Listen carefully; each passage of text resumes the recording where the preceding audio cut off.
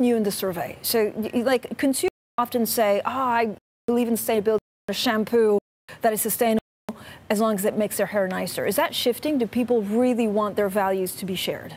Yeah. So the way that we look at meaningful, we define meaningful across three different pillars: the functional benefits that a brand provides, the rational aspect, does the brand deliver on the service or product they're trying to deliver, the personal benefits, is the brand doing for me personally, and what is the brand doing for the collective benefit of society.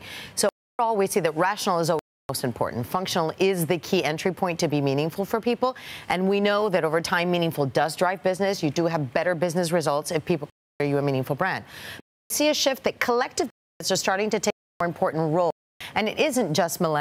I really want to emphasize that. It's every generation, boomers included, want brands to participate in contributing to the betterment of society. But Maria, how quickly can you actually lose the pillar of meaningful? So I'm looking at, the top 10 performing meaningful brands: PayPal, Mercedes, WhatsApp, YouTube. I mean, YouTube has been like mired in controversy, right? And a lot of advertisers are pulling from them because their ads are next to content that they don't want to be associated with. Right.